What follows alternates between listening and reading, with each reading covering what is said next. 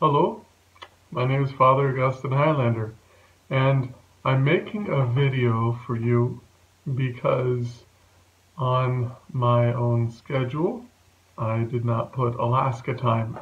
So you can put that down to me being a little flaky. But I know myself, and I'm glad I can make this video. Technology has made it so far that I can put something or give something to you. Unfortunately, it won't be through Facebook Live, at least not live. So I'm talking to you about the virtue of hope and the virtue of hope in this troubled time, and looking specifically at the virtue through the lens of the evangelical counsels. We've looked at poverty, and we've seen that the virtue of hope is primarily a virtue that works through prayer, and our poverty is one of poverty of language. So we come before our God and we ask Him for the words that we ourselves can speak and cry out to Him in our poverty. So that was the first one. The second one is chastity. Chastity doesn't take too much imagination with regards to what it is. But many people, and including many religious, have a limitation on what chastity is. Chastity is, for many people, just a denial of a sexual experience or sexual experience with many people. So we think of celibate chastity, which means the denial of sexual experience, period, or chastity within marriage, which means denial of sexual experience with any partners. And we talk about monogamy that way. But chastity not only has a positive understanding, and not only a negative one, but it fulfills itself in actually quite a few different ways. And this is why we're going to be talking about hope, because when we think about hope, many times we narrow the focus and we think, all right, I want heaven. Well, that's kind of a narrow focus in two ways.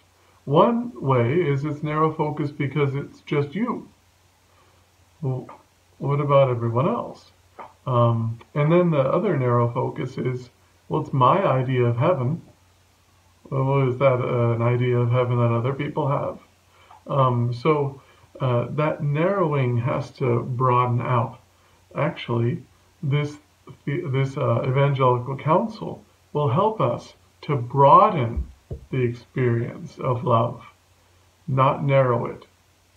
And chastity is the evangelical counsel that helps us to broaden our experiences, especially of love. But in doing so, we grow in hope too. So let's talk a little bit about this evangelical counsel then. Chastity has both an interior look, gaze, and exterior gaze. And I know what you're thinking. Well, why did I start with interior and not start with exterior? Because chastity involves me seeing or not seeing other things, right? No. The interior gaze means chastity allows us to hold on to our love. All right? So it allows us to know what we love. And that has to first be interior. If we are not chaste interiorly, then we're going to go after everything else and start looking here and there and, well, a lot of different places. So the chastity that we're talking about, this counsel, is an interior chastity first. And it's then an exterior chastity, which then allows us to say that I'm going to work out my chastity in works of love for my neighbor and works of love for the poor. Now, in the interior chastity, then, we have to really know what to do with sin. I know this is a big discussion. What do I do with sin? Because when I think of hope, hope as a theological virtue can actually be so weighed down by sin that we despair. And the sins of the flesh, specifically lust, can be those sins that weigh us down the most, or at least become the most convenient ones to weigh us down. Or we also have sins of gluttony or avarice, but when we think about these sins, they weigh us down. They cause us to go after different things. So, what is it that we can do with sin? Because if we have hope, we need to know what to do with sin. So, here is an example of someone that was told to me. An example of a young man who was having a horrible time with lust, with seeing things that he knew that wasn't good, and he didn't want to see them anymore, but he kept going back to them over and over again, right? Pornography, lust of the eyes, and he didn't know what to do. So he went to Jesus on the cross, and he spoke to Jesus on the cross about this, and Jesus told him, I want you to give these sins to me. I want you to give these sins of lust to me, for I am naked and vulnerable, and I want to take all these sins to myself. Blessed are those who hunger and thirst for righteousness. Our God hungers and thirsts for sin. He is the only one who can redeem us. But because of that, He's the only one that we can direct our sins towards. Not sinning to Him, meaning sinning against Him, but directing our sins towards Him, meaning that I'm going to offer up my trials, temptations, venial sins, mortal sins to you, Jesus, on the cross. And so He did this, and Jesus received His lust and gave Him love. Now we see the transformation. We can do something with sin. We can still hope. And what can we do with sin? We can offer it to our Lord Jesus Christ. This is our hope, even in the place of sin. But as I said before, our sins can look awfully narrow, focused, and very individual. So, this young man also noticed that too. And so he also offered all of those people that he sinned against to our Lord Jesus Christ. All of those people that he was looking at with lust. Instead, not looking at them again, but looking at Jesus and offering those people to Him. That's what He did. And then He heard the words of Christ. Prostitutes are entering the kingdom of heaven before you. And He was so happy. That is what we can do interiorly to be chaste. But it is a larger understanding of chastity, even interiorly, so that we can truly be hungry and thirsty for righteousness by offering Jesus, who hungers and thirsts for us, our sins. For we are poor, and we have little to offer. But if we want hope, we have to offer Jesus our sin.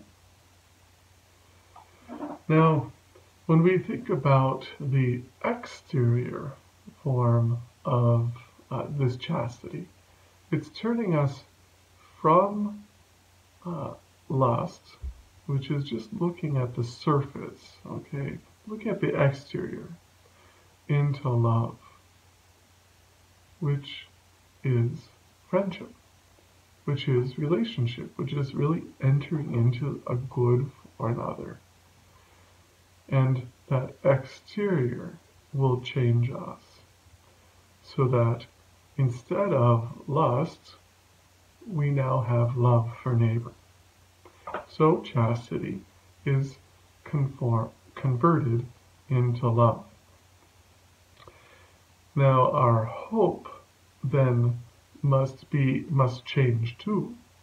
Instead of hope for ourselves, we now have hope for sinners. Us first, hope for sinners, but also hope for sinners by giving to the poor. And we can't, and I know this very, very strongly, we can't say, well, I only have so much. If we have God, we have enough. And we have enough for our daily bread. Now, we talked about this before. Our poverty tells us that we have enough for every single day. And I talked about the widow of Sidon who had enough just for the day. But we also have enough for others. And in considering enough for others, it doesn't have to be much. It just has to be something. So, I have an example from the news this summer that a tenor from the Seattle Opera decided to go out this summer outside his home and sing some beautiful arias for anyone who happened to walk by. That was a gift that he could give. He knew that he couldn't be in the opera. Opera was shut down. So he made his own home, his own front yard, his own porch into an opera house and sang to others. I know of another parishioner here at Blessed Sacrament who did the same thing with the violin. And she played wonderful concerts on her front porch and also live streamed them on Facebook. I know of others who actually put things into their cars. So one friar, I was reminded by one of the friars to put food into your car, and so that you always have something for the poor. If someone's on the side of the road, you always have something. And if you don't want to do that, you can at least maybe put some money in your car. You have it in a specific place, kind of like money that you would have for a toll. Well, you could also have money for the car, for the poor. If you have money for your car, then should you also have money for the poor in your car? That is one thing that you can try. We always have something to give. If we don't think that we have something to give, then we make God a liar. because he says, I always have something to give to you. And we're reminded of that wonderful phrase from St. John. If we hate our brothers, then we make God a liar. And if we don't give to the poor, we also make God a liar. He supplies all of our needs and all of our wants. That is our hope. And we live that hope by giving to others. Now, this is going to be a very difficult, challenging time. The virtue of hope is something that doesn't happen naturally, and it doesn't happen regularly. Virtues, though, need to happen regularly.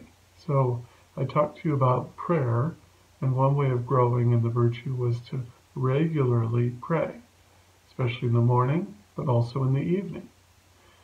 Well, it's also good to regularly give to the poor, but that regularity might be a little bit different.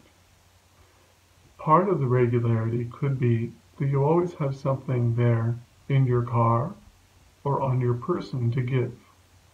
And if you just give once to the first person who asks, then you've done the work of giving to the poor.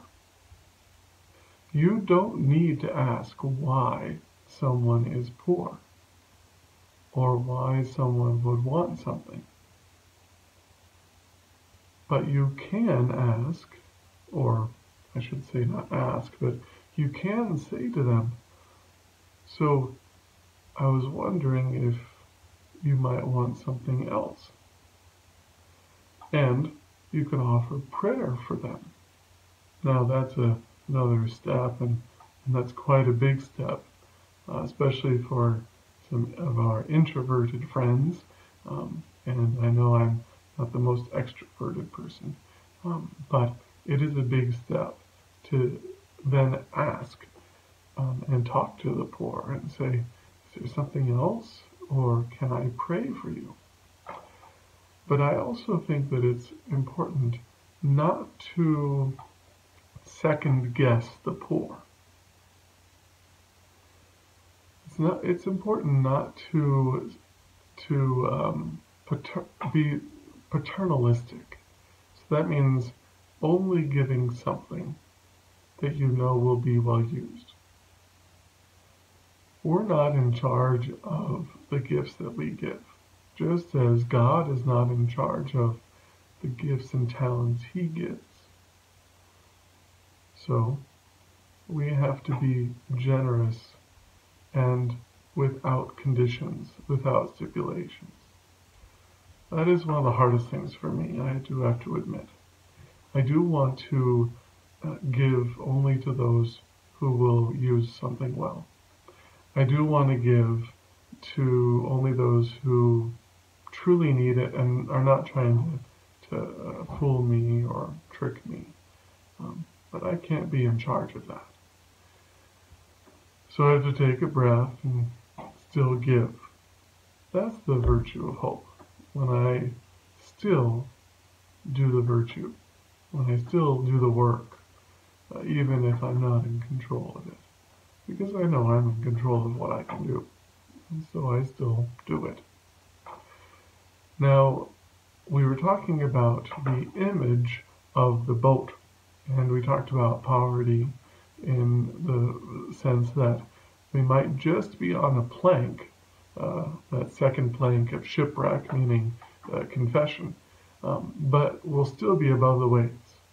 We might be tossed about, but we'll still know that God has lifted us above the waves of despair and doubt. This second image is that of an anchor. I had to read about anchors, and I'm still not quite sure about anchors myself, and don't give me an anchor, okay? So if I'm on a boat, give the anchor to someone who knows how to use it.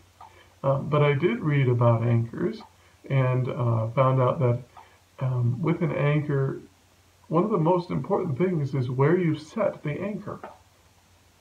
It's not so important what the anchor looks like, or it is important, but it's not as important as where you set an anchor, because there can be many different varieties of terrain down below the ocean on which you're setting your anchor.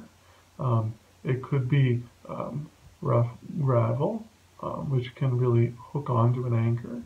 It could be rocks, not the best because the rocks can move. It could be vegetation, not the best because vegetation might not be able to sustain you or hold you. It might be really thin sand, and it just will not be able to set into the sand. It could be mud, and then it sets into mud, and then maybe can hook a little bit below the mud. So I'm just giving you a lot of examples of what an anchor can do down below, and what it can hook into. But part of the anchor and making anchorage, is to make sure the anchor is taut and tight, and to make sure that I think it's called rode, is long enough. Maybe I think the idea was 7 by 1, long enough so that you could actually get a good footing down below, and make sure that, this is the key, that you were making the anchor, that rode, that rope, or whatever it was that's holding the anchor, really taut for quite a long time. So you're holding it, not just for a little bit, but you're holding it there for quite a long time, just to make sure that what you've hooked, what the anchor is where the anchor is placed, is really placed there, and not somewhere that might move. Because you don't want to set your anchor down, go to sleep, and then wake up somewhere else. You want to know that where you set your anchor will be where the anchor will stay until you pull up the anchor. And so sometimes you recommend get another anchor, and then you have 2, and you're really set, or you have another anchor and another variety of soil or terrain, so the anchor can really hook onto something. What's this all getting at? Okay, I know you're saying, well, move along. I know it about anchors. And so what are you talking about? So what I'm talking about is, if our anchor is in heaven, remember, hope is in the goal, the final good. Hope is attaining that hard good, striving after the hard good, which is God, heaven, the goal, the end. So hope, that anchor, needs to be really set there and not anywhere else. That means it has to be tested. There's no question about it. There's no sort of one little tug, oh, that's enough, and then going on your way. You really have to test how much your hope is in God, not just in things, people, or your feelings, or how you feel about people, or how you feel about things. Your hope has to be in God. And so you really have to hold that tight and really pull. Okay? So that's why charity to the poor really is key here. Okay? You really have to do it, even if you don't want to. Now, I know, here's one thing. If you really think that someone is trying to pull the wool over your eyes, then try and just ask questions about how their life is, okay? If someone gets angry at you for asking questions, they're probably not going to use what you're going to give in the right way. But if someone really has some issues, they're going to want to tell you, okay? And you can try and catch someone on a tall tale, But that's only if you're an expert at this, okay?